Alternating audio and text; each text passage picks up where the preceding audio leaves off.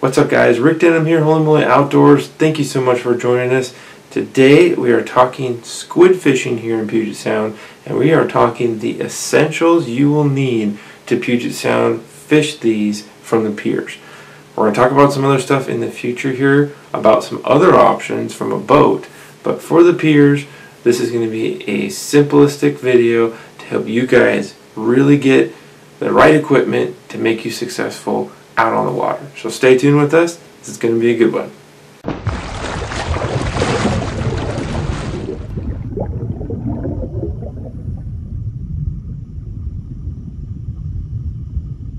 So when we're talking squid fishing in Puget Sound, guys, I've done a couple videos, you may have already seen them, that showcase the jigs and some of the other components to squid fishing. So I'll link those up in the description up here, and you guys can really see those if you would like. I will make some more detailed versions of specific squid making on these jigs in another video, but we've already covered some of the basics on how to do it. But in this video, it's something that's really not talked about here in Puget Sound, really, and that is the gear that will get you where you need to go, what will make you successful, and how you can go about it. So just some simple, easy things that I will show you. These tools, I believe, are essential to success. Now, there are other ways to do it. There are other things you can have. So by all means, this is not the end all, but trust me, these will help you a lot. So the first thing I'm going to talk about is regarding your bucket. Now, what I mean by bucket, so squid, when you're fishing, you're up against a pier, on the edge of a railing most likely, and you need something to store your squid in.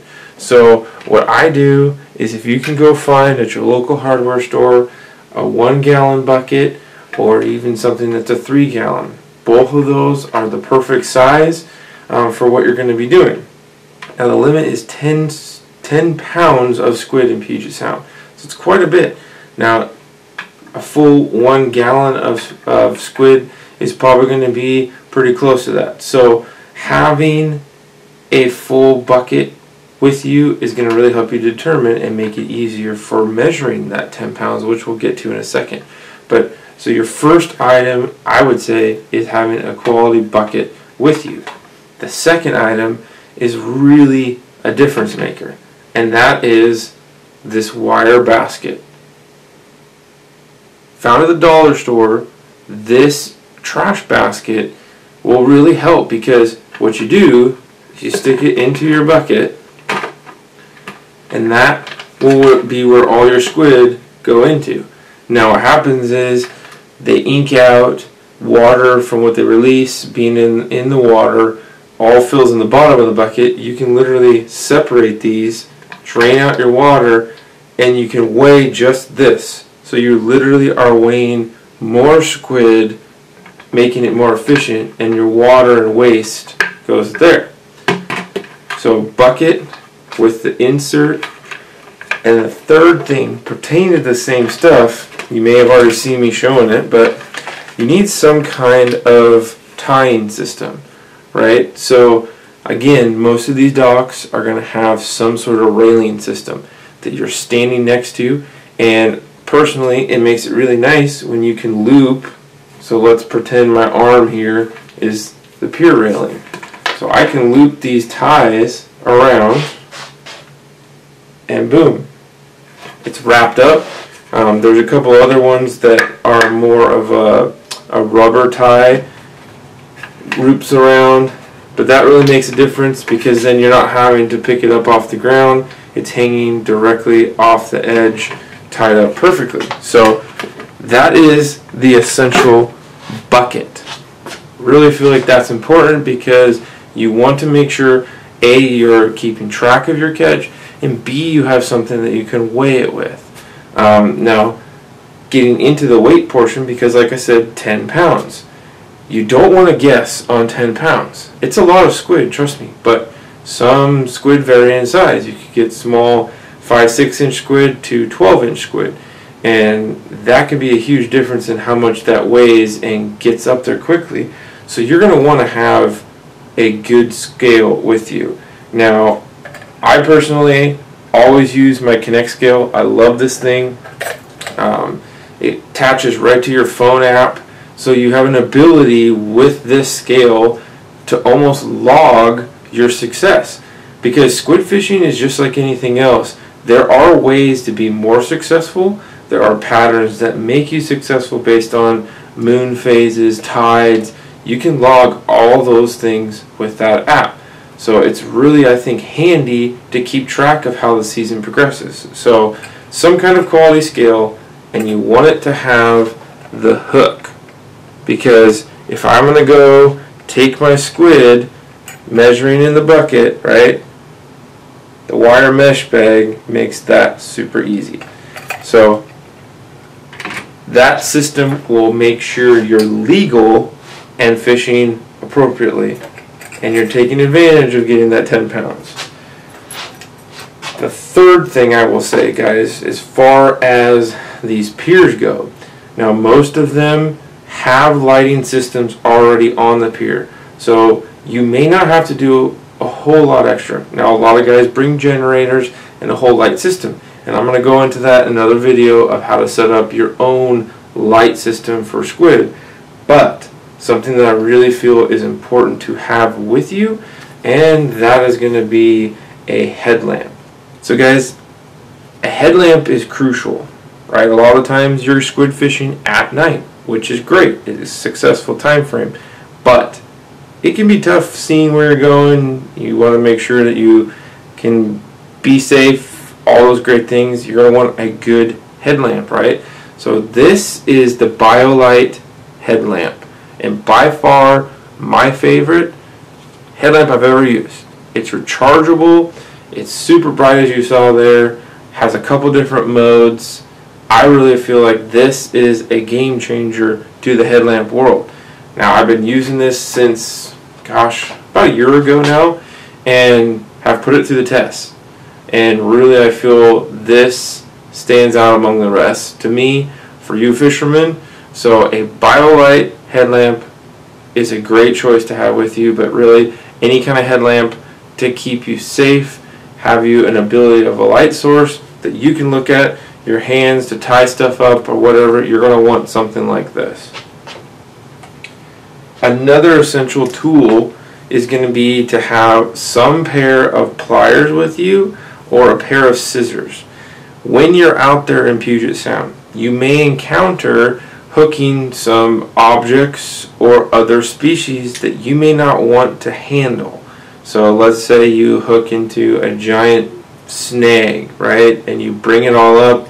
Maybe you're fortunate enough that there's jigs on that snag. Maybe it's more a bunch of just seaweed and other things. You may not want to touch any of that, and having a good pair of pliers and scissors with you can really help to make the easier job of untangling. You may get entangles with somebody else and may have to cut your line. So that makes a huge difference, I feel like, in just making sure you're always having some tool with you like that. So we've now gone through more of your accessory tools, I would say, that make you successful, right? Those are little things that add to it, help you be where you want to be. Now, I personally, in addition to those tools, carry with me extra line. This is leader line, and actually company's name is line. So this is fluorocarbon. I run 15 to 20 pound between my two jigs. I really feel like it helps out. It's a little more stiff, so it doesn't wrap up as bad, and it's been really, really good for me. So that's, I keep some fluorocarbon. I keep a box of swivels with me, just in case I have to retie or break something off. And then I have a way that I'm organizing all my jigs. Now, I've seen some guys down at the pier who have some elaborate and really, really cool foam boards and stuff that they have the jigs inserted into. Yeah, I don't have that. So if you want to do that, by all means, kudos to you. But what I like to do is just take a simple tackle box, right, and try and put my jigs where I can. This makes it easy for transport, makes it super easy to get to where I need to. even if you have like an old pill bottle, right, you can pick some of your favorite ones to sit in that. Again, makes it easy to access.